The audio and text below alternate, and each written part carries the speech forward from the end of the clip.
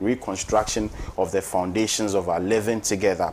2, the rebuilding of institutions. 3, significant reduction in the cost of living to alleviate the burdens of daily life. And then 4, national inclusive sectoral consultations on the evaluation and relaunch of public policies. It's also, we've also heard that he plans to change their currency from the CFA to a Senegalese currency proper, and not continue to rely on France in terms of their monetary affairs. So he's been talking tough. My guests have already said before even we started the show. So I'll go straight to Kwame Osudan. So I have a few questions on my mind, some questions that I've been asking for the past 2 days. We know for a fact that Faye, he had the opportunity to contest this election only because Ousmane Sonko, was in prison. Both of them were in prison, but he came out earlier than Ousmane Sonko. And it was, I wouldn't say on the benevolence, but it's because of Ousmane Sonko that, ideally it should have been Ousmane Sonko in that particular position. So now what comes of Ousmane Sonko? What is going to be his relevance in this particular administration? Well, thank you very much, Bless. Good morning to you. Good morning to Honorable Ines Afuseni. It's always a pleasure and a privilege when I sit here as a panelist to share my sense with our viewers. When the elections in Senegal was postponed, I think it raised many eyebrows. Many were those who were questioning the democracy of Senegal and whether or not that democracy was going to thrive, particularly because of the unilateral decision that was taken by Macky Sall to postpone the elections without any justifiable reason. And so we were all worried and waiting with bated breath to see the outcomes of the court ruling and the outcomes of, the decision by political actors and players relative to the conduct of the elections.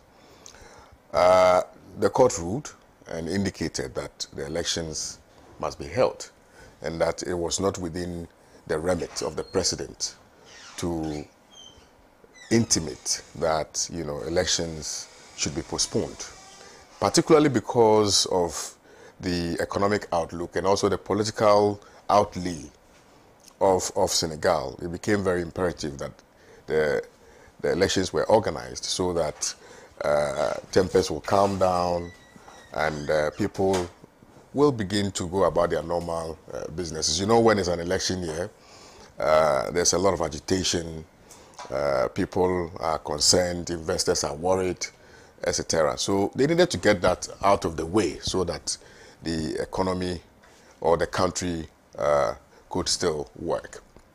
I'm fascinated, really, and excited at the same time, particularly because we are seeing a new wave of leaders across the continent. If you look at the countries which have experienced coup d'etats in recent times, a number of the leaders are relatively very young, 44, 32, etc. It sends a strong message to me and to the democracy that Africa is experiencing, that perhaps this is the time for the young people to begin to take the mantle of politics, to begin to take the mantle of leadership, and to bring development and prosperity to their people. And clearly, it is a demonstration that we have gotten to a point where all of us must be concerned about the future, of our countries. And so it's a call to action that we must all be active players, in politics, because politics affects all of us. Whatever it is that we do, policies shape businesses, and it shapes several other facets of our economies. So clearly, I'm very happy about it. I mean, he's only 44 years. He was born in 1980, on the 25th of March, 1980. So he only turned 44 on Sunday, 2 days after, on Monday, 2 days after my birthday. My birthday was on the 23rd. He is 25th. So, you know, I'm happy.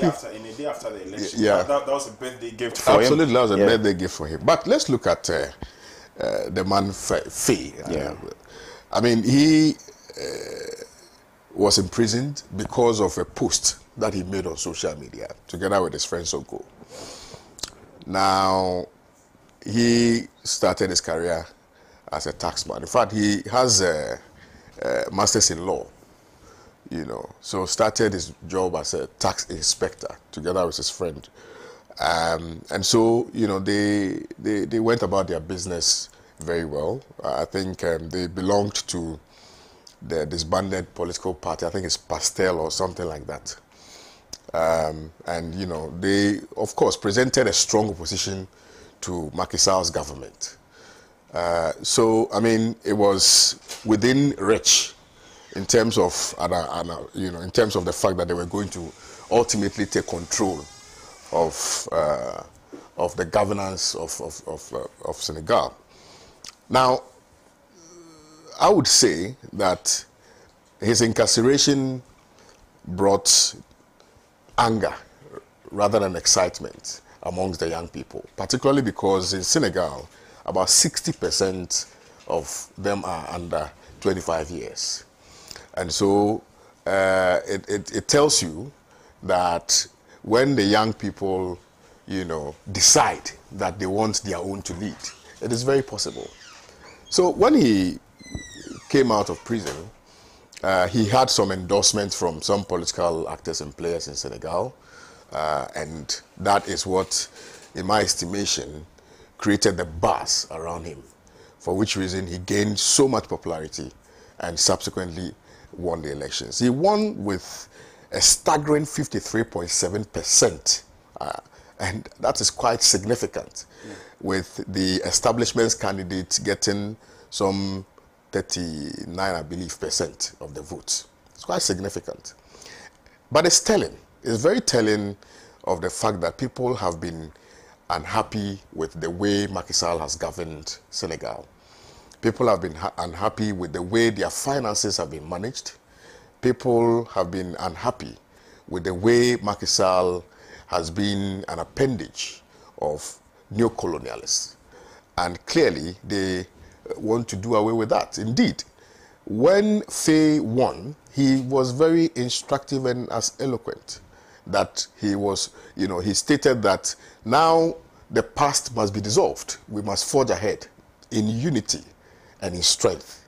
And he was going to govern with humility and with principle, and he was going to be good, you know, in terms of bringing everybody on board to ensure that development is brought to the people of Senegal. I'm particularly excited that in the coming days we will see a young man who will change the narrative and who will change the status quo and who will move the country from where it is now to a better place. Now, you do know that they will start oil and gas production very soon. And so it is, you know, the victory came at the right time. He, if he conducts himself well, will be able to get enough resources to govern the country. Bear in mind that I think yesterday I was reading somewhere where Faye himself has indicated that he needs France out of Senegal. And he wants to change their currency from CFA to a Senegalese currency. This is very instructive, that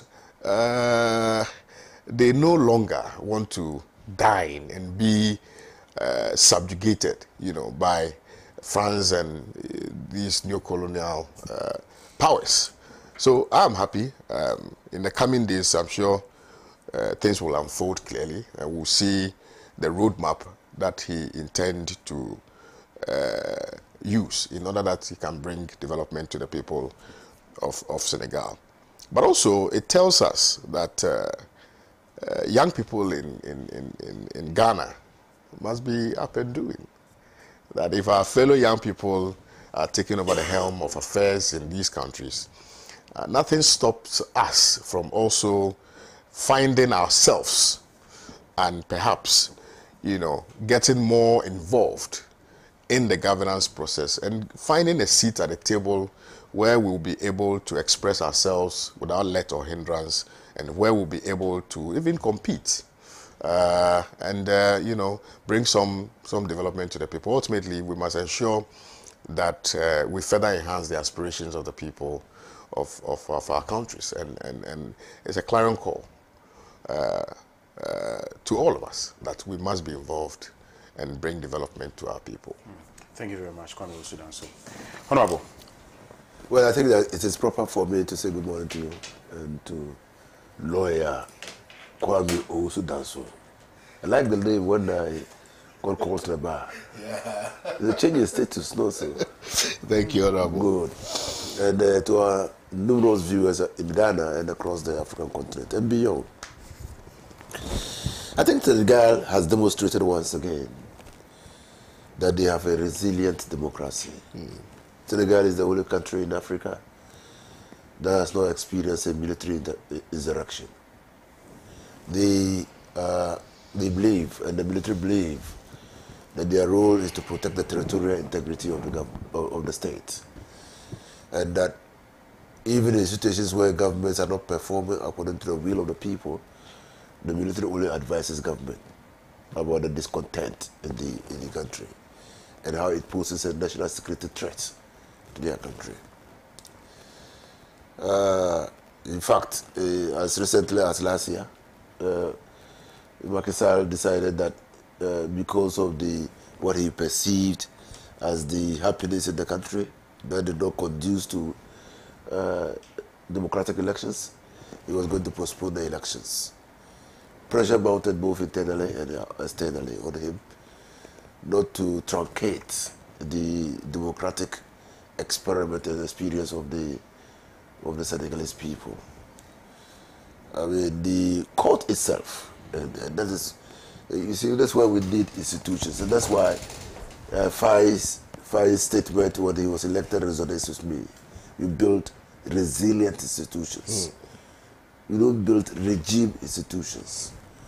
Resilient institutions. So institutions that will protect the norms and values of the society in which you live, which believes that they have a role to secure the cohesion and total development of the country. The Supreme Court stood up. The Supreme Court of Senegal stood up against Macky Sall and declared his act as unconstitutional. It gave him a very limited time to organize elections, because what was happening in Senegal was that they were teetering on the brink of constitutional crisis, because the time of Macky Sall was going to expire anyway, and the constitution had only given him some limited time, and he was postponing elections. So what was going to happen if he didn't conduct the elections after the expiration of his time? So the Supreme Court was very clear. He said, look, I think that it is in the interest of this country, Senegal, that you conduct elections and not put us into a constitutional crisis. So he agreed. Before the elections, there was a very famous, popular politician, Ousmane Sonko, who had been incarcerated on 2 charges, one of rape and the other of defamation. And then, because of the incarceration, he had been deprived, disqualified, banned from taking part in the elections. It's important to say that Bashir Faye was not the obvious choice of their party, the pastel. It was Ousmane Sonko. Ousmane Sonko had contested the previous elections. He had also performed very well in the previous elections. He had been very consistent, a very vocal critic of Macky Sall. Ousmane Sonko was a friend, and that is, again, it's good that Kwame is my friend and brother. I mean, friendship goes a long way. I mean, they were in the same occupation. They are tax men. They thought that the way their country was being governed was not good. They came together and formed a political party to push the ideas of how the Senegal they want, and working together with Sonko they have come this far. It's also important to state that apart from the mayoral elections that he contested so many years ago, I mean 2022, in his home country, I mean hometown, in Dia Gama or what, the Gambia, Bashiru Faye had never taken part in any major competitive elections. So it's fair to say that the rise of Bashiru from a village boy to a taxman to prison and to president, he rode largely, especially in the last, from prison to president, he rode largely on the shoulders of Osman Sonko. That's a fact. Yeah. Osman Sonko had already created the architecture for mobilizing the youth. He had already endeared himself to the youth. In fact, when he was being tried, there were random battles with the police in Senegal by the youth. And so clearly, Osman Sonko's mobilizational abilities greatly assisted, because Faye was little known in Senegal, even though he was part of the party and he was a friend, and still a friend of Osman Sonko, but he was little known in the country. A taxman who went diligently about his work, criticizing government when need be, found expression in the formation of a political party where he could channel his ideas for the betterment of Senegal. And that was it. It's good that this has happened. The Senegalese people have demonstrated that they are prepared to defend their democracy. Look at the limited time. Not 3 months, not clearly 1 month even, but they rose up. They rose up. They were just released a few, 11 days. A few months ago. Yeah. And then, when they removed the ban on political campaigning and gave 7 days for the elections, they were able to mobilize the people. Yeah. And they produced a result. In fact, again, let me comment Bar. Yeah. Bukar Bar for conceding. Very early in the day, when people were saying that something could be done about the elections and all those things, and trying to encourage him to hold on until they could see that what they could do to manipulate the outcome of the elections, he said no. The Senegalese people has spoken, and that he was going to respect the manifest will of the Senegalese people. And so conceded defeat, even before the publication of the official results. And so that is also good for democracy. The key element of democracy is for losing parties to losing candidates concede defeat, and then winning candidates to be magnanimous in victory. So it's good that that didn't happen. Again, Sonko is taking politics to new levels. Mm-hmm. Even before the elections, he published his assets and we challenge all the other political parties to do so. So as we speak, everybody knows the assets of Sonko. I mean, some people in this country have since they assumed office in 2017, never published never declared their assets. Not even published, or declared their assets. They have not. And many people are building machines. Some were even CEOs who acquired properties, including properties in the Achimota forest and forest reserves. So clearly, recently we heard that the late John Kuma built a $2 million mansion. I mean, whether that mansion is part of his assets. And when you go around the country, you will find big properties, big magnificent properties in the rumored to be in the properties of current political actors. So it's important that we state and put it in context that Sonko has demonstrated now, as we speak, that he's coming for the Senegalese people. He's given some life to transparency and accountability. He's a 44-year-old man, so he can be idealistic. He's permitted to be so. He wants to change his country. People are now wondering what role Usman Sonko will play. And I say, whatever role Usman Sonko will play in the administration of Bashir Rufai, it is important to state that since Bashir Rufai is his protege, he will have a responsibility to assist him to succeed. Very, very important. Because Usman Sonko will definitely be the leader of the party, or he will be given a role in government. Yeah. And whichever role he's given, whether as leader of their personal party or he's given a role in government, it is the collective victory, the collective success of the party that will determine how the people of Senegal will view Usman Sonko and his party. And so I think that they are starting on a very good note. Congratulations to all the people of Senegal. All the people of Senegal. No one head of ballot box stuffing.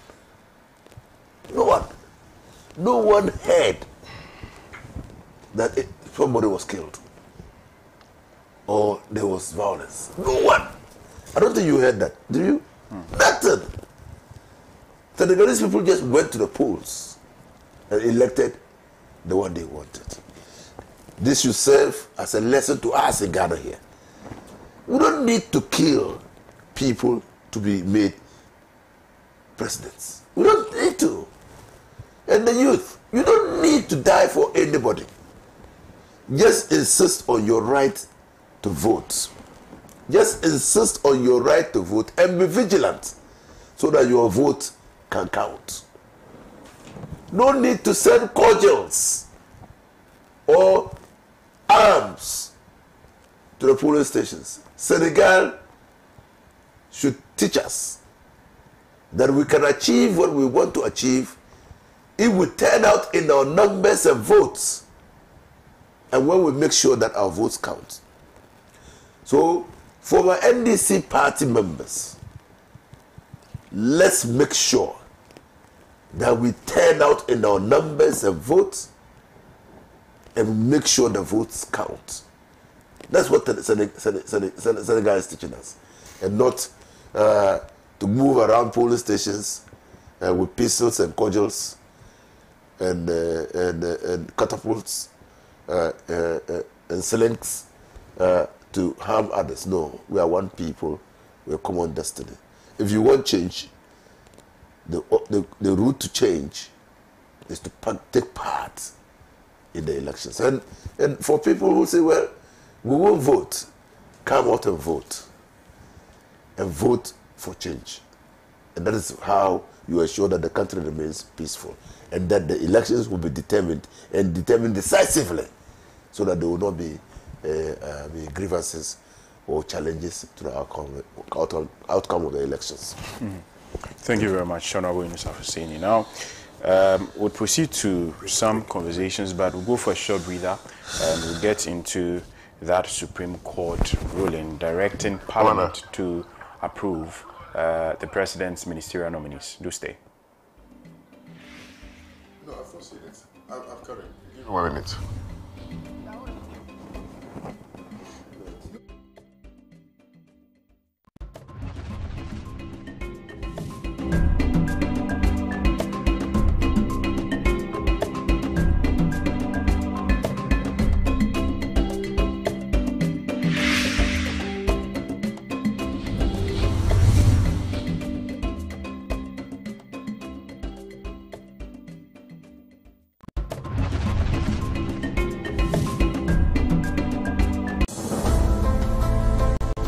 The law is pertinent to every aspect of our lives, and so lawyers must not be the backup plan for the rainy day only.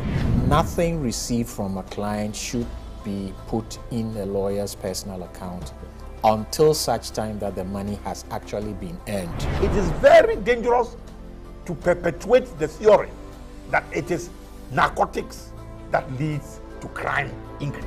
The relevance of the law cuts across our business, social, and family transactions. Doubt this? You can't borrow from somebody who's your client. That would lead to a conflict situation. And that's something that as a lawyer you must jealously guard when you are representing a client. You have to register your Mohammedan marriage within 7 days? Within a week of the celebration of the marriage. So if you don't register it, it's not a valid marriage. Journey with our Law Express panel every week as we confirm the place of the law in our everyday transactions. Under etiquette rules, a lawyer can terminate for non-payment of fees. So basically, if you don't pay your fees, a lawyer has a right to terminate your engagement.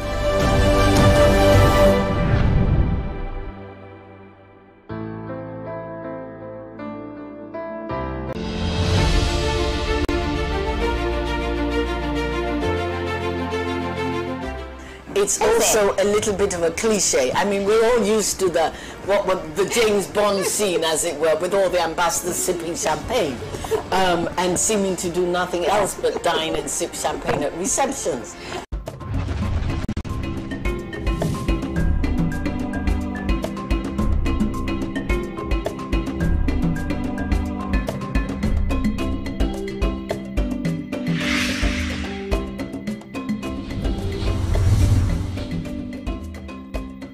Welcome back to the show. Still the morning show, Good Morning Africa, live here on Pan-African Television. Unfortunately, Kwame had to take leave of us, but I still have Honorable Yunusa Fuseni here. We are going to be continuing with the conversation.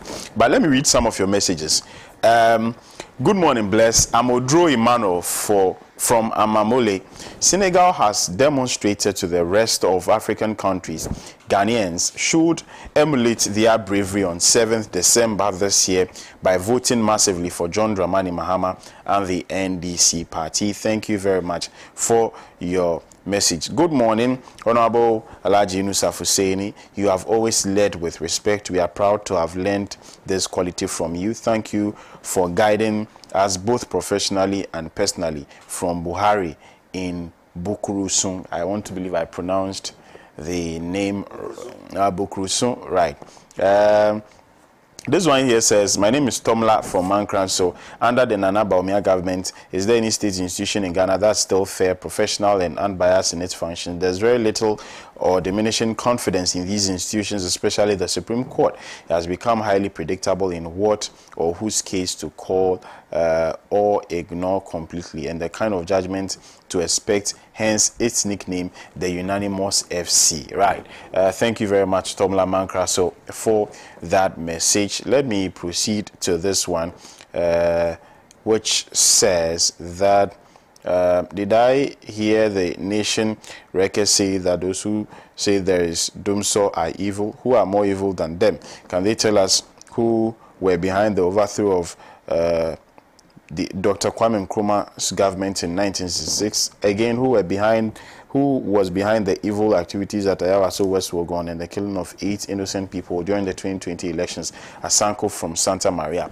You can as well send in your messages. The message line or the text line will be displayed on the screen. Send in via WhatsApp, or alternatively, we are streaming live on Facebook. Let us know what you think. Now, away from that, the Supreme Court has ruled on Honorable Roxanne Nelson Dapia-Mekbo's case, which he took to court. He sought to bar Parliament from approving some ministerial nominees of Nana Addo Dankwa Akufo-Addo. Remember that before Parliament went to recess, the Speaker of Parliament made it clear that they weren't going to approve the ministers until that case has been determined. And I would say the expedition with which the court has, delivered their verdict on this matter is astounding, especially when somebody had actually sent another case to the court which sought to bar the president from assenting to the LGBTQIA plus bill. That one has not been determined, but this one, the court has. I'll go straight to Honorable Yunusa Fuseni to tell us, I'm sure he knows, he's read the ruling and what the court has said, but for someone who has been minister, for someone who has been Member of Parliament, represented the good people of Tamale Central very well in Parliament for a good number of years. I'm sure he knows and has a lot to say about this particular development. But Honorable, let me find out from you. Now, in essence, the court is telling us that the very fact that the president is reassigning them to other ministries, there's no, there shouldn't be any form of vetting. So if from my layman understanding, and I'm not a lawyer, if for instance, the Minister for Fisheries and Aquaculture, Honorable Madam Hawa Kumsin, the president decides that, look, Hawa Kumsin, I want you to move from this ministry. I want to take you to the Ministry of Finance. Then it means that based on the fact that there was already a vetting, Hawa Kumsin does not need to be vetted again for that ministerial portfolio. How would we be able to evaluate her competence in manning that very sensitive portfolio? Hey, bless, but who says that we are looking for, in vetting ministers, they are looking for their competence? So what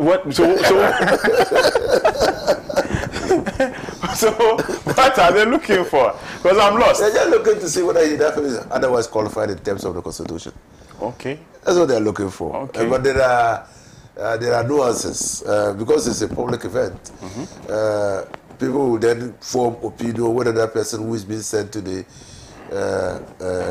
ministry is really fit and proper. It's a fit and proper person to go to the ministry. That is for the court of public opinion to make that determination of whether the government actually is living up to the expectation of the people of Ghana in these appointments. And also, it's a political question whether having nominated a person for prior parliamentary approval and the person having performed so disastrously in the vetting, whether the president will recall that person, will revoke the appointment. So these are the issues, but you don't go to vetting based on your competence. Right. You don't do that. You go to satisfy the constitutional provision, which says that you must otherwise be qualified to be a member of parliament. So there's a qualification criteria. Is that person a certified bankrupt? Is that person a lunatic? Whether there is a medical report that shows that that person has problem upstairs and all those things. So these are the issues. Now, let's get back to the Fiamapua. The Honorable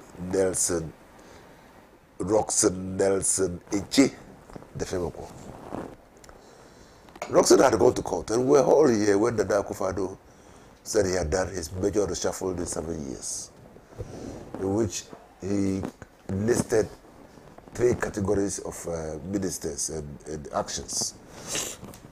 First, ministers who were in the government, who were relieved of their responsibilities. And second, appointments of ministers who were never in government but who were appointed. Thirdly, he also appointed deputy ministers. The issue that the Fiamapua sent to court was an issue of whether semantics. It was an issue of semantics.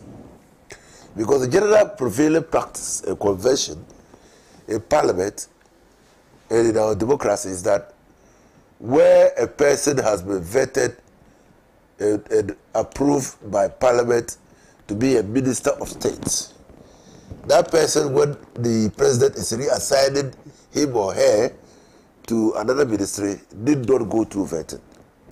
This is different from the G.H. Mensah case, where after the effluxion, after the expiration of the tenure of office, because the tenure of office of a president is 4 years. It's 4 years, not 8 years, 4 years. Now, so when the president exhausts his 4 years and is re-elected, that's a new government. So even if you were a minister in the previous government, you have to go through vetting. But within the 4 years of the president's tenure of office, if you're a minister and the president is reassigning you, you don't have to go through vetting. So that's the difference. Now, the problem with the appointment process, and I bring it down to semantics and the form of the letter, not the substance, the form. Now, the president has said that he was relieving the first category of ministers. He was relieving them of their post. He has said so clearly. And when he listed them, he proceeded to list the ministers. And at the end of the list, he says he is thanking them for their services to the nation and wishing them well in their new endeavors. So it appears to the few or a bit of us that that is the closing of a chapter. Okay? And you can't reopen that closed chapter unless you go through some motions. Now, if you are going to, if you just say that that person who was listed in A is now being sent from the Minister of Information to Minister of Works and Housing, the Field of Court rightfully argues that that's a new appointment. Now, and so these ministers, and let's get also the matters straight. These ministers who were affected by the Section A of Nana Addo Akufo-Addo, the president's letter, and were reassigned, are not being vetted. They are not being vetted. It's only the new ministers who had never held any position and deputy ministers who have been elevated who are being vetted. Now, because you are vetted as a deputy minister, and you are now being elevated to a minister, you must be vetted. Now, the day before when he went to court, he also coupled his application with an interlocutory injunction restraining Parliament from continuing with the vetting. And it was this, the basis of the claim of false plea in Parliament, that the Speaker Bachman decided that he was going to adjourn Parliament the day. He was going to truncate the vetting processes and adjourn Parliament the day. Now, why did Mr. Bachman take that decision? Because the writ of summons and the Fema and the statement of case had been filed long before that day that we're going to be in that pronouncement. When the Speaker was seized with the information that there was a pending writ at the Supreme Court or not, I'm unable to tell. But I know that it was filed before. Now, and that's why I've had occasion to say that what Bachman did on the day that he adjourned Parliament the day and truncated the whole processes, including tax waivers that were billed and tabled to be taken by Parliament, was just to demonstrate the absurdity of the President's Secretary's letter directed at the Clerk of Parliament not to transmit a bill passed by Parliament. Bachman has taken issue with Nana Addo Akufo-Addo, the President, always acted in the way as to undermine the Constitution. In Ghana, we are practicing a democracy. Our democracy is a constitutional democracy. So it is the Constitution that grants the various arms of government power, and they must exercise that power in accordance with the Constitution. Now, Bachman feels, and I have great sympathy for him, and I was struck by the clarity of the statement that he made prior to the adjournment of Parliament the day, and the importance of the issues raised in that statement. I mean, the merit of the logic of Bachman that day cannot be faulted. And so, he's taken umbrages, he's never happy, he's quite concerned that the President has, anytime he feels, he deems fit acts in the way as to undermine the Constitution of the Republic of Ghana, and particularly to treat Parliament contemptuously. You remember on the eve of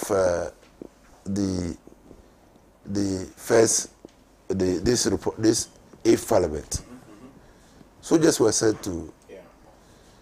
Today, both Bolsonaro and Donald Trump are facing prosecutions in their home countries for attacking Parliament, or in the case of the United States, Congress. Because it is totally unacceptable for the executive to move the military to Parliament. That's an insurrection. And that's not acceptable in a democracy. Now, up to now, no one has been held culpable for that hideous act. But that act sought to undermine Parliament in the eyes of right-thinking men. Who be you? I mean, like they said in this, they will say crude English. Who are you to send people, the military, into Parliament? Who are you? But the Nakufado has not demonstrated anything. Now, you also remember the witchcraft bill and other bills that were passed by Parliament, which were largely private members' bills. Nana Akufo-Addo has said that those bills are unconstitutional. The Speaker has taken up bridge again. He says, look, it doesn't lie with you as President.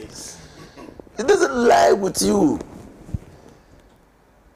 to pronounce on the constitutionality or otherwise of bills passed by Parliament. It is not your job. Sign them and let anybody go to court to challenge their constitutionality. But it doesn't lie with you. If you sign them, provide reasons why you will sign them. But you cannot keep the bills and say, oh, they are unconstitutional. And that's why you have not signed them. So Bangura again has not been happy. And the president is fond of. And that was quite manifest in the letter that they wrote. He got his executive secretary to write. So, the last straw, as is always said, that broke the camel's back was that letter that I referring to, where the president instructed his executive secretary to write to Parliament, the clerk of Parliament, to cease and desist. The language was not only inflammatory, it was also annoying. The Parliament was terribly annoyed. They thought that this was the height of contempt of Parliament. And Bagwe rallied the members of Parliament to stand with Parliament, to deal with a bullying president. It appeared to him that the presidency was bullying Parliament. And you needed the combined forces of Parliament to stand up to a bully like the president. And so, but to show clearly that Parliament too had power, Parliament had to shake that power before the president. And Parliament shook a little of that power by saying, demonstrating that it will continue with what it was doing. And now today we are in the stalemate sort of situation. A situation where the president is not signing, Parliament is not convened. So the Attorney General yesterday, I listened to him, said that, well, Parliament was wrong in saying that they will continue with that they have held the job of the Republic. They have held the job of Ghana, and so held it back. And so when the FEMAFO filed his application for an interim injunction restraining Parliament from continuing with the vetting of the ministers, he applied to court for an abridgment of time to have that application heard. It is within his right to do so. but raises a moral issue. The reason why we are where we are is precisely because it is the Attorney General who advised the presidency to hold on to the signing of the Human Sexual Rights and Family Values Bill, a proper family values bill, and that has brought us to where we are. Okay. Now, the reason that Attorney General gave for advising the president not to sign the bill was because two persons, one Dr. Otu and Richard Sky, had filed processes in court to restrain Parliament from transmitting the bill and also to prohibit the president from assenting to the bill. Now, I thought that these matters were very, very important, germane to testing the constitutional power or authority of the president or Parliament. I thought it was, I mean, if you want to advance the constitutional jurisprudence of Ghana, these actions ought to be, the hearing of these actions ought to be expedited, so that, I mean, we will know clearly whether a private citizen can go to court to restrain the president from assenting to bills, or a private citizen can go to court to pray the court to restrain Parliament from transmitting a bill. And what we know, it enriches our jurisprudence, our understanding of the law, and particularly the Constitution. For the Attorney General, it is the fear of course action which is exciting to him. He decided to apply for abridgment of time to go and hear the fear of course case and not Richard Sky's case. Me as it may, what I heard the court say yesterday was that the power of the president to appoint is unfettered. Okay, so the president can appoint. And so they will not restrain Parliament from continuing with the vetting. But they didn't issue a consequential order. The Parliament to resume to continue with the vetting. They didn't issue that consequential order. So it is for Parliament now. It comes back to Parliament. Parliament has got what we call a legislative agenda. At the beginning of the year, Parliament will publish the agenda where it will sit, the first sitting, the second sitting, and the third sitting. That's the legislative agenda. What they will do in the various sittings. If there is a State of the Nation address to me, if there's a budget presentation, that's the agenda. So everybody knows that when Parliament convenes at this time, it will rise at this time. So if you have business to do, especially the executive, you must do it within the time limited by the legislative agenda. So Parliament was already scheduled to rise on the day that Speaker Magwood adjourned the House today. It is not because of the fear of war.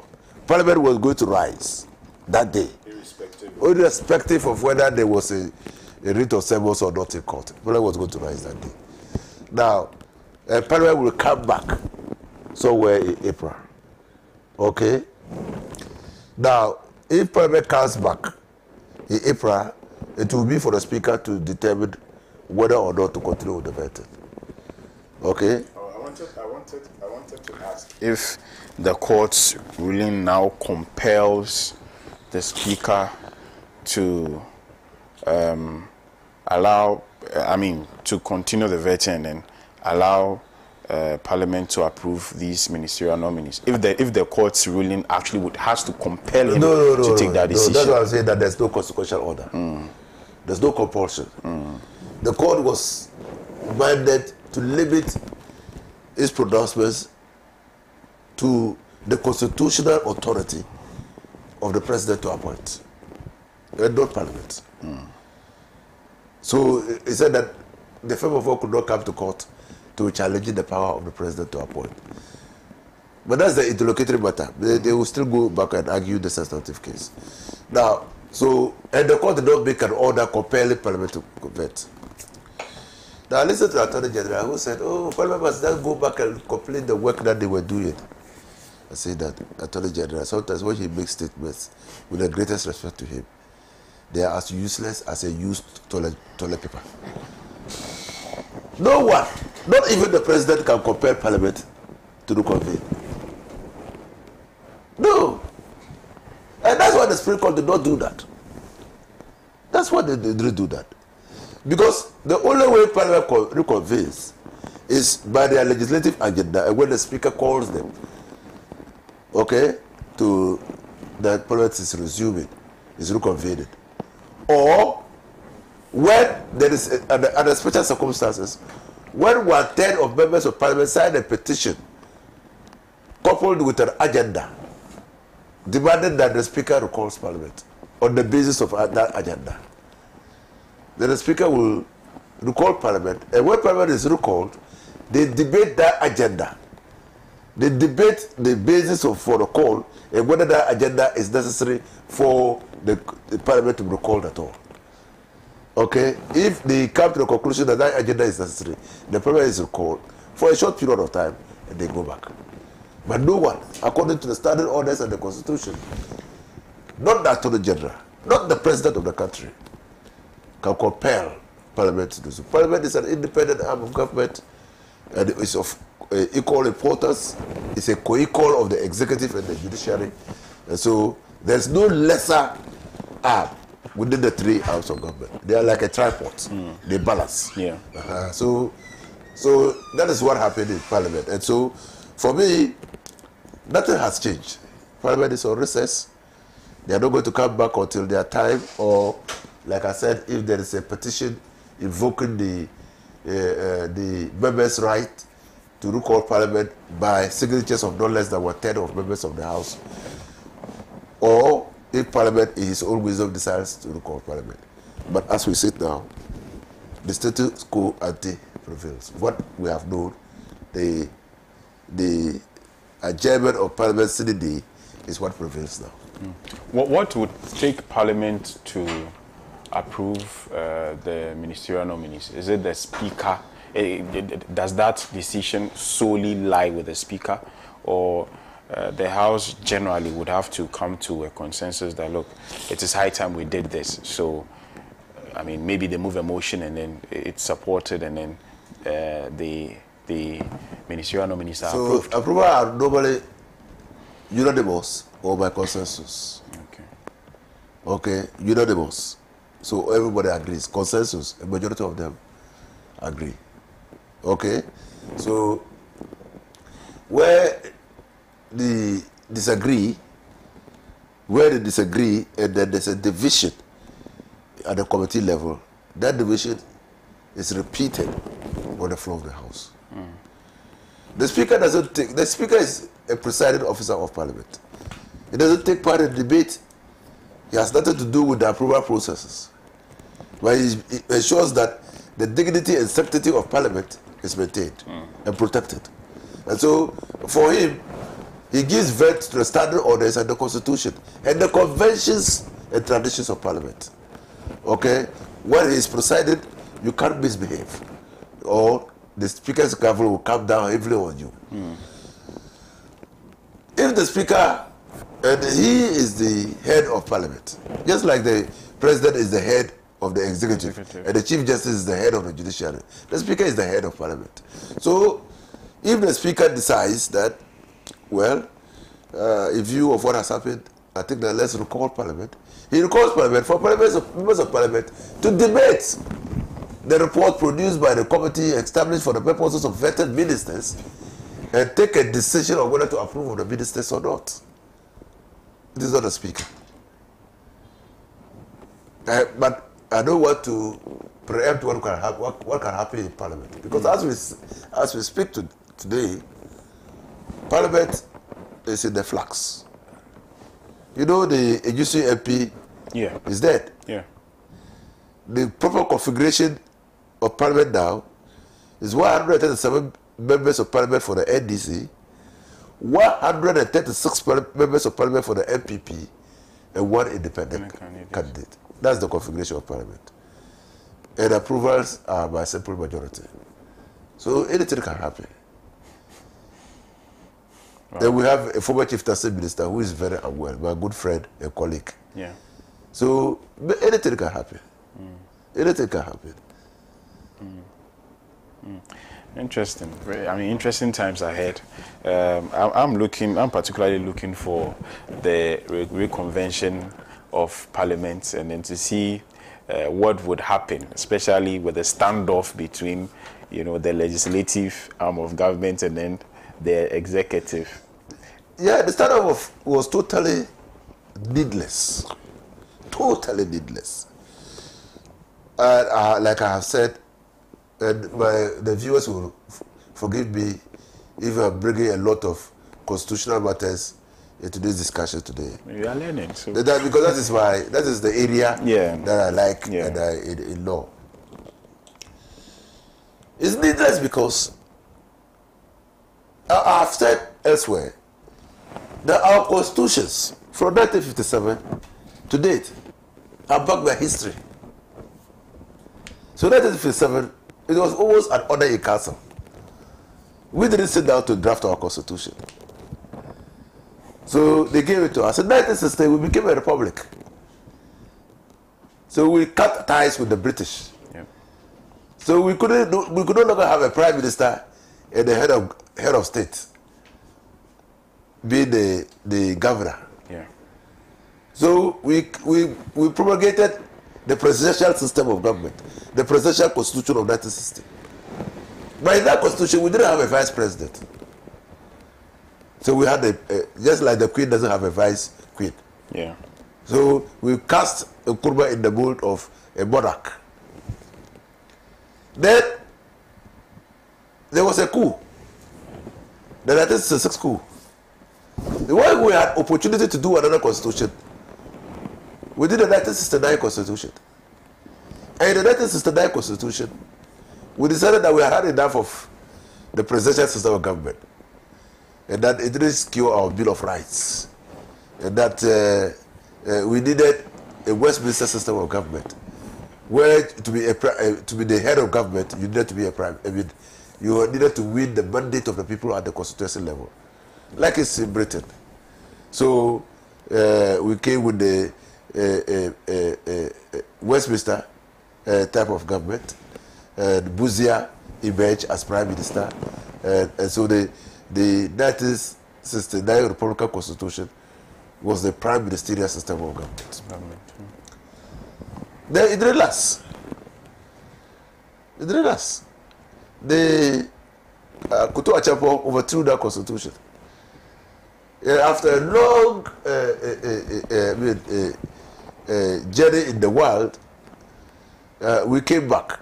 We retraced our steps to constitutional democracy. And this time we said, oh, again, it looks like the 1969 Constitution has not helped us. So let's try the American system. We've got the British, it has not helped. Let's try the American system. So the 1979 Constitution was strictly American. Strictly. So it was rigid. It is the 1969 Constitution that introduced vetting, prior approval of Parliament. Because you couldn't be a minister if you were not a member of Parliament. I mean, you couldn't be a minister if you were a member of Parliament. If you were nominated by government to be a minister, then you had to resign your position as member of Parliament.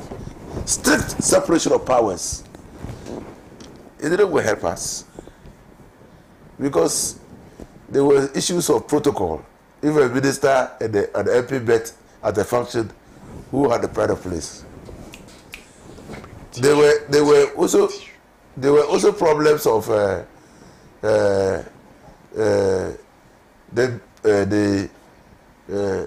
budget of Liban. That was the time of Liban, not going through, not receiving parliamentary approval, because members of parliament did not see what was in their budget for their various constituencies.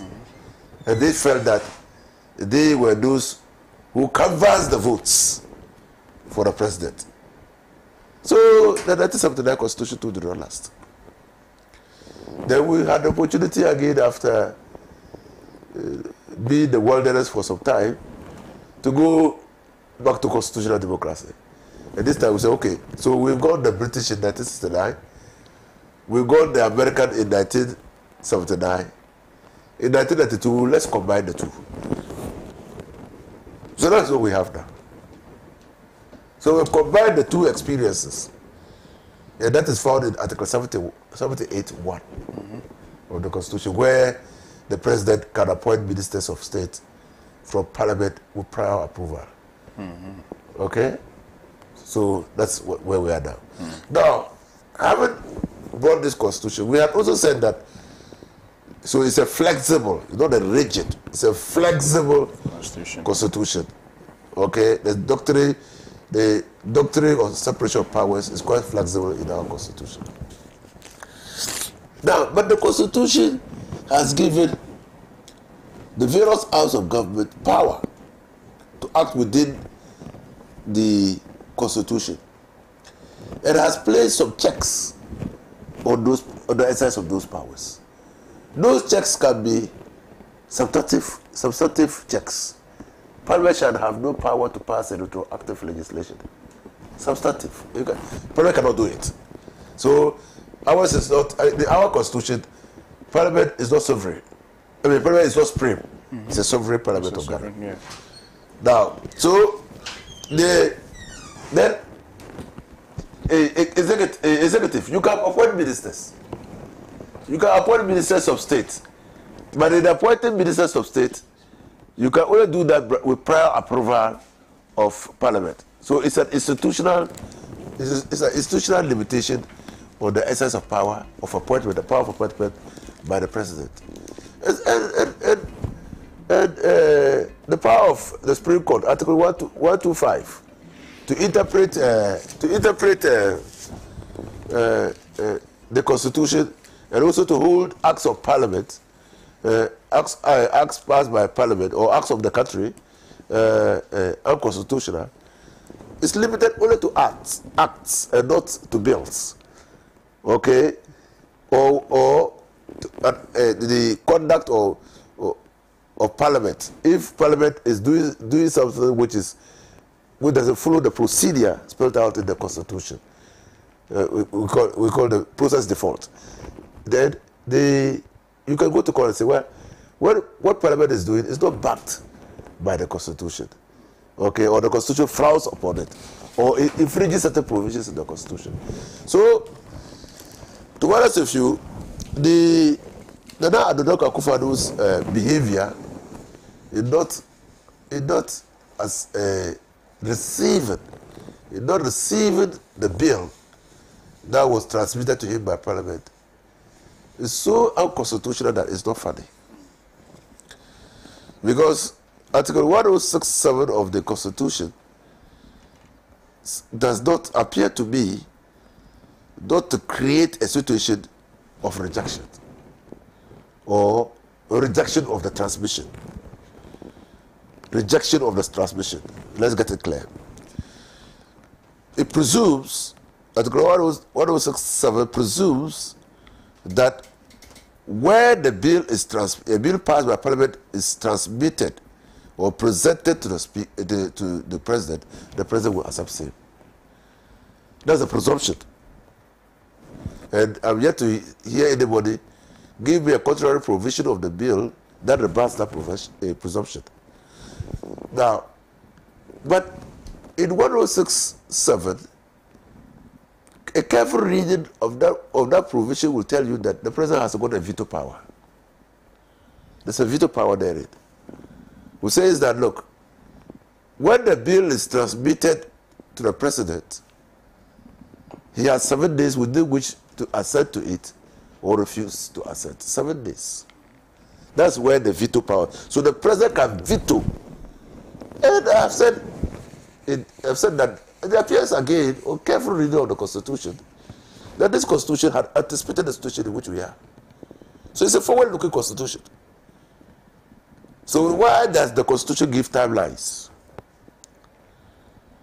Why did the constitution not simply say that, well, where a bill is presented to have it been passed by parliament, where a bill is presented to the speaker, to the president, he has to assent. The president shall assent. Because the constitution knows, and the drafters of the constitution were of the view that a bill could contain clauses which have been passed by parliament which will not find favor with the president. So it's a forward-looking constitution. So the bill is set to the presidency under Article 106(7). The president has got 7 days to assent or not to assent. Where the president refuses to assent, 106(8), he has 14 days. And again, constitutional lawyers will ask, why are they timelines? Why are they timelines? Why are they timelines? So that you don't frustrate parliament. You don't frustrate the people. And parliament is the people. All of us ought to have been sitting in parliament. But there is no edifice that could contain all able adult men and women to sit down and think. And how will you even... Well, 30 million of us. How will you even, even regulate the... Yeah. But so that's why we have delegated that responsibility to a few of us to go there. So how will the people... How can you treat the people with contempt? That's why the Constitution gives timelines. 7 days, 14 days. The 14 days, if you decide not, if the president decides not to assent, he sends a memo to parliament, memoranda to parliament, indicating the provision that he's not happy with in the bill. That clause that he's not happy with. Suggesting amendments or making recommendations. Right. Or the president can simply say, oh, because of the nature of the bill and its importance and the issues that the bill is raising, I've referred same to the Council of State under Article 90. You can say that in Article 107(8) in the memo that he sent to Parliament. And when the bill is referred to the Council of State under Article 90, the Council of State has 30 days. So 7, 14, 30 days. When you read all the bills together and everything, the provisions together, I'm left in no doubt that the president has defaulted in the performance of his duties to this country. And his default undermines the purpose and intent of those provisions indicated therein. And the combined effect of the conduct of the president is the undermining of the Constitution and the treating with contempt of the August House of Parliament. Right, thank you very much, Honorable Yunusaf Hussaini. Let me read a few of your messages. Good morning, Bless. I'm Dominic from Bogatanga, Tongo. I just want the youth of Ghana to be mindful of resisting any violence come December 7, 2024 elections, because there's no need for you to die for someone to win political power. Be wise. Thank you very much for your message. As we enter the death of Jesus tomorrow, may we have a renewed sense of patriotism and work hard to make Ghana a better place for us all. Ghana shall surely rise again. Kwisiri Notes in Agona or Dobeng. Thank you so much for your message. Good morning, Bless. I want my honorable former MP to help to understand the power of the Supreme Court vis-a-vis the functions of Parliament. Can the Supreme Court instruct Parliament to approve the ministers, particularly when the substantive issue had not been dealt with? Joe from Tadi. Good morning. I want the learned lawyer to educate us on the probable cause for the non-resolution of the case filed against the E-Levy Act, which is still at the Supreme Court. Right? Thank you so much for your message. This one here says, good morning, Bless, and your panel for the good work you are doing for Mother Ghana. I'm highly disappointed in the Supreme Court's unprofessional conduct for throwing out the suit filed by Honorable Dafia Mekwo. May I know when the Supreme Court will throw the suit filed by Mr. So and so, preventing the president not to sign the LGBTQ plus bill into law. Thanks from Azay in Manhattan. Thank you so much for your message. Kwablavi of Pokwase says that Energy Minister Napo must be sacked over the rampant light-off and arrogance. Even here right now, as I speak to you, as you're watching me on your screens, the lights are off, except that we have a UPS that has ensured, that is ensuring that you can still watch us right now. Just some few seconds, some 10 seconds ago, they've taken off the lights. It means that we'd have to rely on our plants. Right, let me do some more messages. This one here says, good morning, my brother. You see now Supreme Court is the agent of the MPP because this LGBTQ plus has been in court for 2 weeks before Nelson Dafiamepo sent his case to court, but they quickly dealt with this and left the main issue. Please, Ghanaians are watching the MPP closely. Kluche Jacob from Amfoegan Hospital in the Volta region sent this one. Mano James says the incompetence of Akufo-Addo is not enough, but kakistocracy of the MPP government has made Ghana poorer. Our democracy and laws in the constitution are not effective because the president and the judiciary are the cause of it all. Odikro Nana Kobnata says this country seriously needs resetting. We need to say goodbye to the NDC and NPP for the next 16 years and replace them with a government of national unity that would harness the finest minds and talents of the country for the development of the country. Maurice Cerulo says, bless good morning. Is the court of the land also a puppet of the Nana People's Party?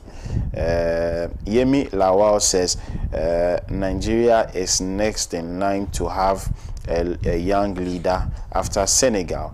He goes on to say that France wants to install puppets in its former colonies, but they will surely fail because the spirit of Sekou Toure, Kwame Nkrumah, and Thomas Sankara will always live in the minds and hearts of the people. Africa must be free. Samuel Chidubem is watching us all the way from Nigeria. Thank you so much for doing that watching.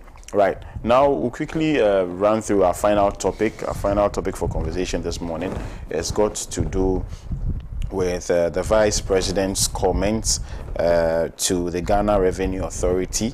And he says they set unrealistic targets for themselves and harass traders. Traders have come out to say that, yes, it is true. The GRA officers actually do harass them. What some of the traders may not know is that they do not set the targets for themselves.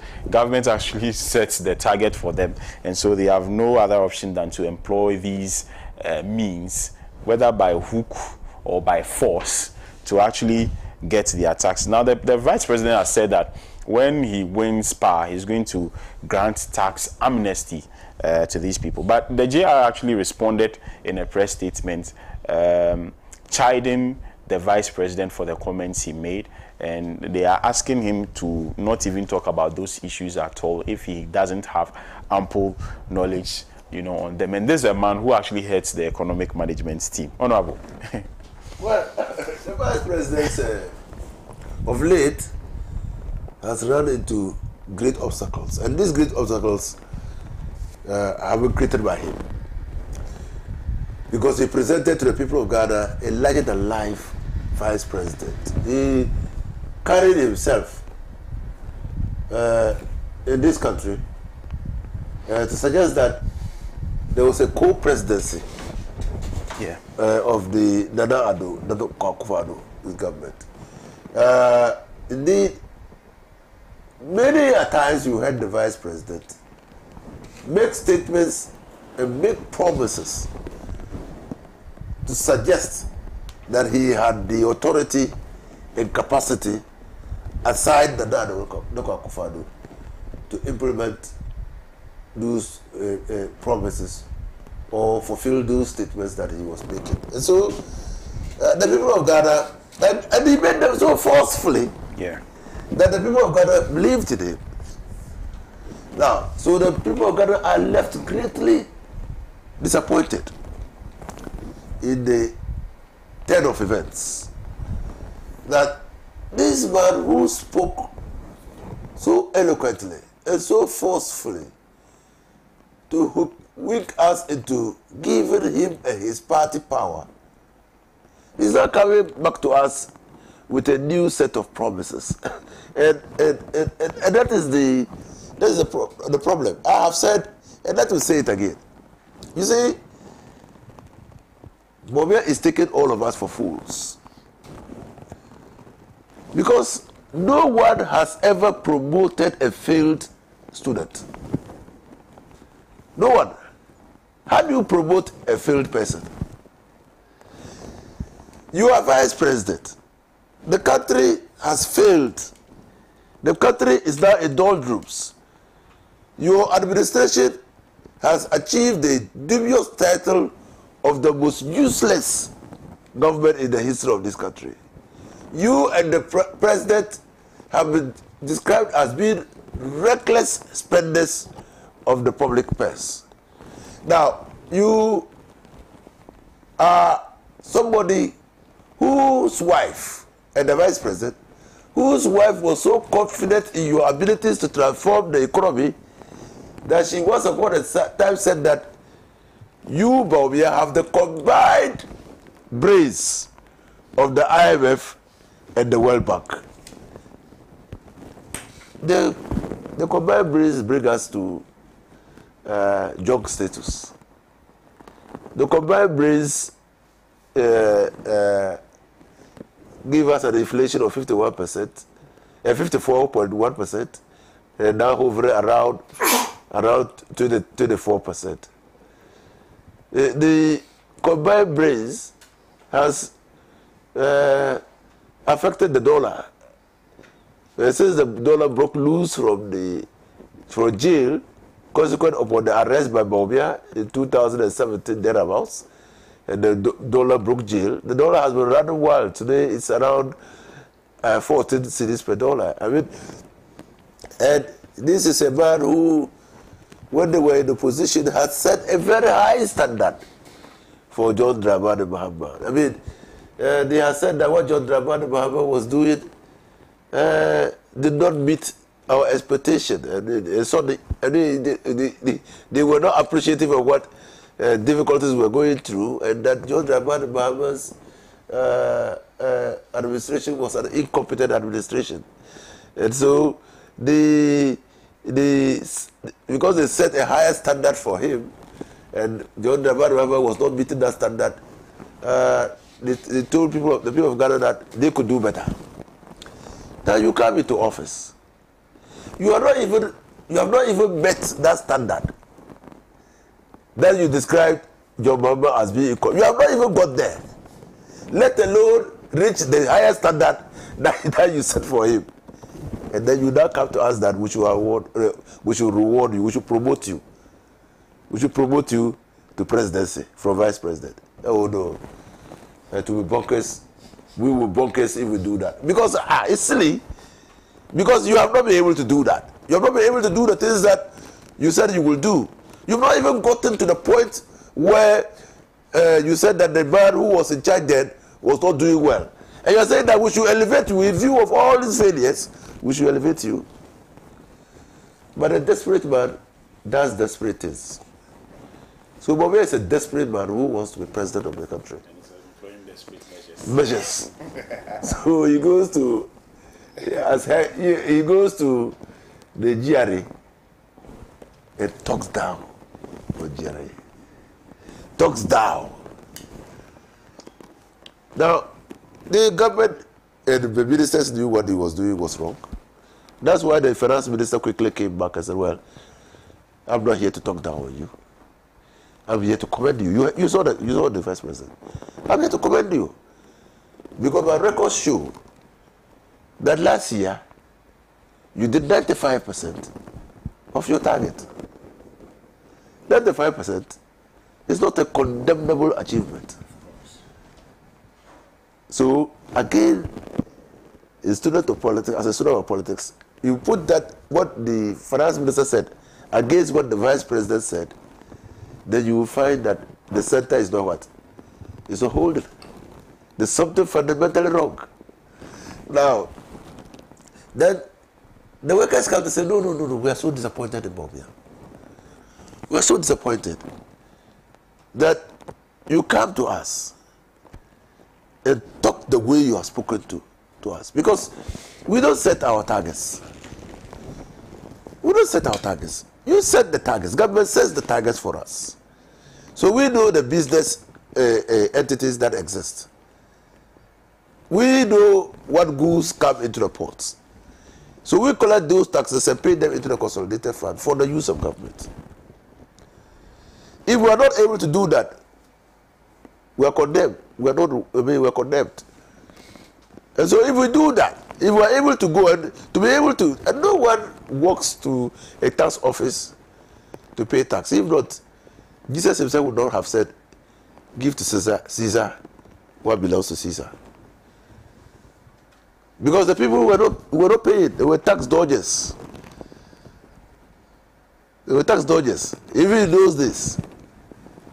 So we had to take the intervention of Jesus Christ, alayhi salam, say, no, give to Caesar what belongs to Caesar. Well, what was he talking about? Tax. Pay your tax to Caesar. Pay tax. People don't want to pay tax. And also, give to God the tithes, what belongs to God. So pay. And the taxman,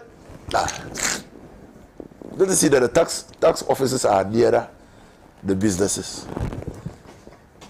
So that while you are there in your office doing your business, they are watching over you.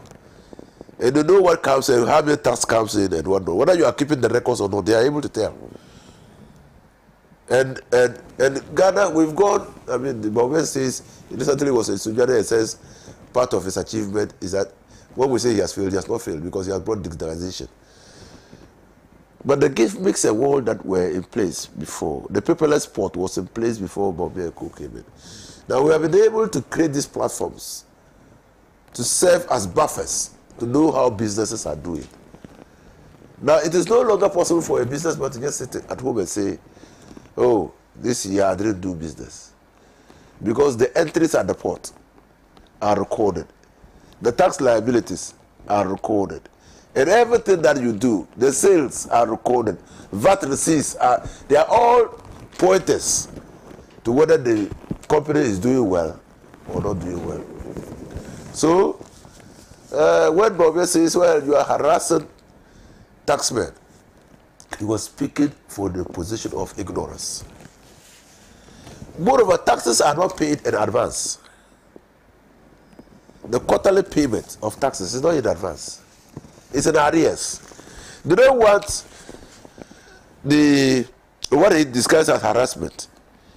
The government, for a very long time, and it started during Professor Milson's time, decided that, why do you have to wait until the end of the year to go and be, because they were taking the money to some places. So why do them on a quarterly basis? Okay, every three months, go to them, assess their tax, what they have done within the 3 months, and do what? And let them pay up. So that you don't wait until it accumulates and then they can't pay and they become tax dodgers. Bobby says, so you are harassing them. And I don't know who is harassing them. The one who sets the targets or the one who collects. Who harasses who? Now, but the most important thing is the statement he made to businessmen. Granted tax amnesty. Do you know that we have it already in place? It's the law. It's a law in Ghana. That if you can't pay, and there is demonstrable reason to show that you can't pay, the government will grant you an amnesty. The why most countries that have listened to tax experts speak on this, why Bobby's promise to grant tax amnesty on the wholesale basis, wholesale basis, not even in the corners of the law, wholesale basis, because it says and we'll start afresh, and we will start afresh. Why it's dangerous is that some people genuinely cannot pay. The law recognizes that. And so they need intervention. And because they can't pay, the intervention is for you to give them an amnesty. Now, some people too are doing well. And there are equity issues. How do you treat those who can't pay? How do you treat those who can't pay like those who can't pay?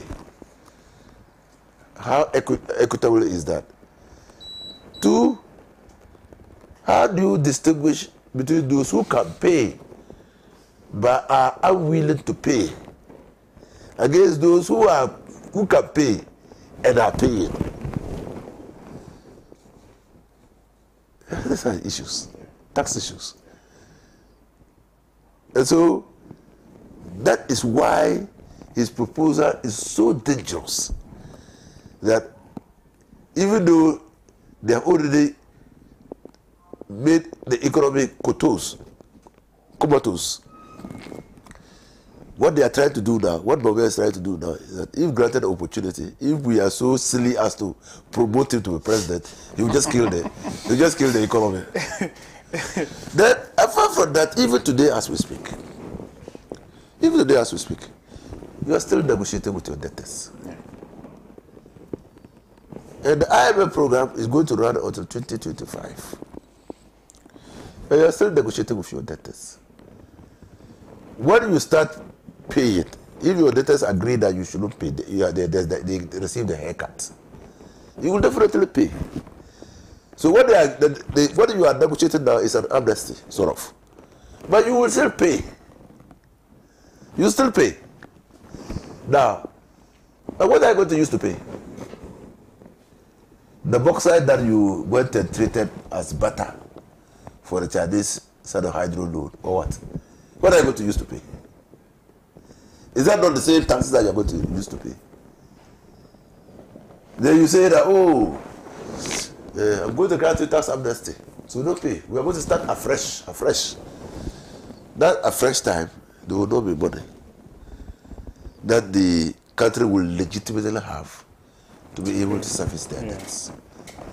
So I think that even the Importers and Exporters Association of Ghana have seen through the deception and are calling Bawumia out.